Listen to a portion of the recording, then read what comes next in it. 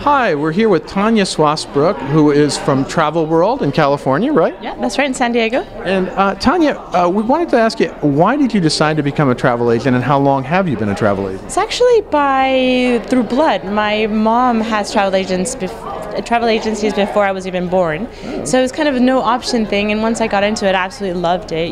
Once you're in the travel industry, you just can't get away. Yeah. So it's been quite a while.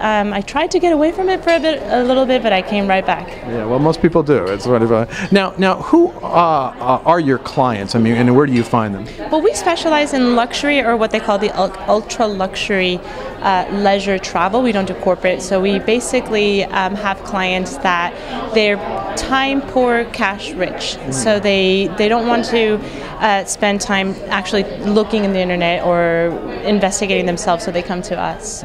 We find our clients through word of mouth mostly.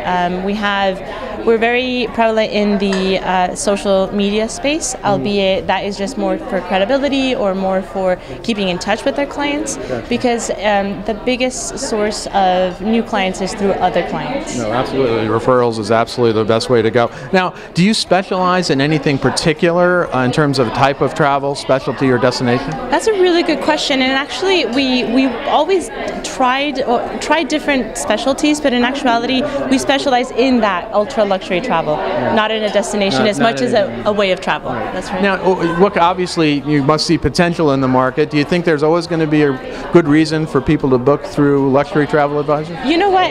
When the crisis hit, we were concerned because you were thinking, well, are people going to continue to travel? And then when the whole boom of the internet came, we thought, oh gosh, what's going to happen now?